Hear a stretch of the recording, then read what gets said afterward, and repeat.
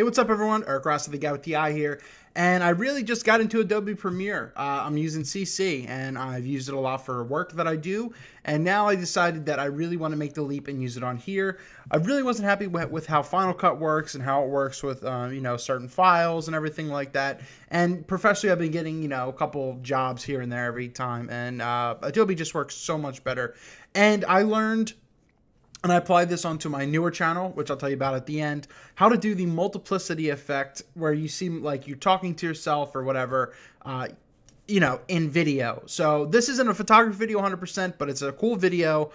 I don't know how it's going to turn out, but this is exactly how you do it. This is kind of the tutorial on how to do this in Adobe Premiere Pro CC. Pretty much anything that has this filter that you can use to accomplish this effect. So let's dive into that right about now.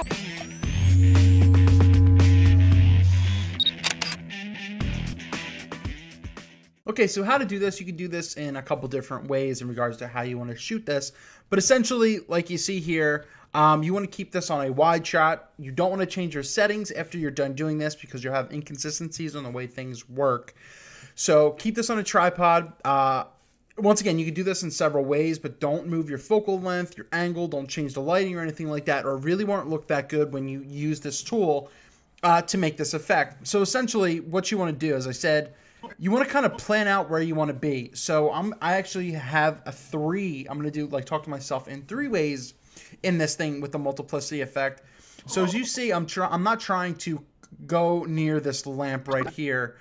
So I'm not trying to go to this lamp because when I jump to, for example, this shot, I don't go past this lamp much at all. And that's because the way you kind of cut everything out and move everything, or key or mask, or however you want to think about this, you have to keep all that in mind, because if you overlap, it won't look great and it won't work. Simply, you just see a shot that's cut off, and you'll see I'll add in a 3rd shot later on. So this is, one of me on the right side of the screen, one of me on the left side of the screen, and I'm going to have a 3rd one in the back. But it's just, it's very, very simple to do. I'm just going to expand. I'm going to hold shift and hit plus so I can see the everything else a little bit better. So once again, this is really just an easy tool to do. It's going to be interesting. I'll even play this at the end because I don't even know how the heck this is going to look. I'm just going to show you the technique, and then if I can make this, if it's a very coherent thing, that's the hard part, is timing everything out, getting all the reactions, leaving yourself enough room for your other person, to speak or to act or do whatever you want. So this is really what you do. So you can have one long video where you just change shirts. You can do whatever you want. You can, do different things and anything like that. Or you can film just 3 separate clips. To me, I just did one long clip up here. This is my master clip. This was, here. This was over, 5 minutes or whatever to essentially film. So I just did that, did different sides, and make sure you don't step over the certain things.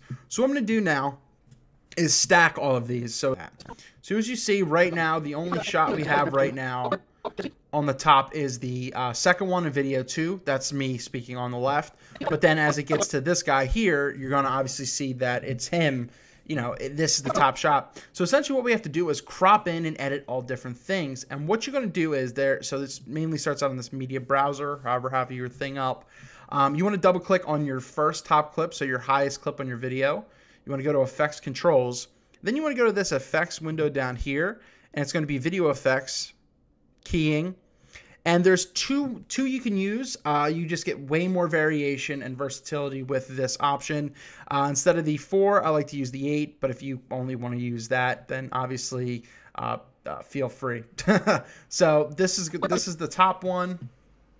We'll see right here.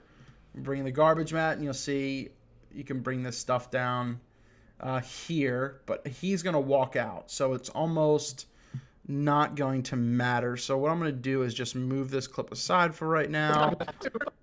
And this is when I will walk out. Just leave me alone. I'd probably quit too. You gotta stop riding me like that. I'm just gonna go crazy. I don't know. So that's when I'm out of the screen on that one. So it actually almost doesn't matter for this one.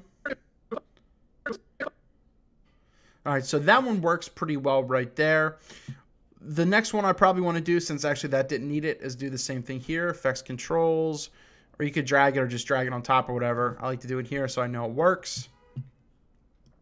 As I said, I'm already on the right side of the screen with this one. So essentially what I'm going to do is, make sure that that's highlighted, is crop myself back in. As you see, I have all the control points here. But as you can see, this is what I mean about, you know, it's kind of like just cropping essentially, but that's what I mean about making sure things don't move, because you see the first clip is the thing on the to the right, and this is obviously the clip that I'm working with is right here.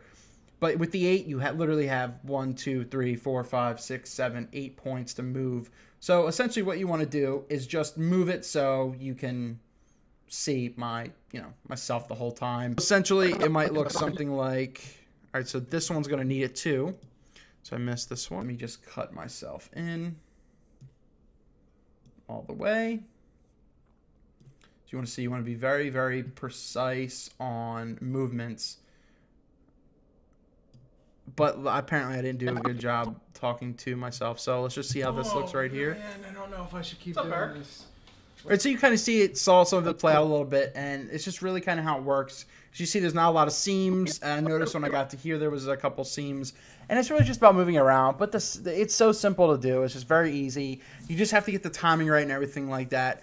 And I don't know. Hopefully that this made sense. Hopefully this was easy. Essentially, you just stack your clips. You start with the third clip or the third layer or the second layer, whatever you're going to use. You double click on it. You go to your effects tab and just drag in or whatever you want with your 8-point matte tool. So that way you can crop in and do everything like that. So I know this is kind of a little bit of a ramble, but hopefully this tutorial helped you out a little bit. It's extremely simple, and it's just knowing how to work with it and just playing with it. So hopefully it helped us out, and I'm going to let this video play out. I'm going to cut it together and actually make it look good, and that'll end the video. Thanks so much for watching. Hopefully this was simple for you guys and girls as well. Enjoy. Oh, man, I don't know if I should keep doing this. What's up, man? Yeah.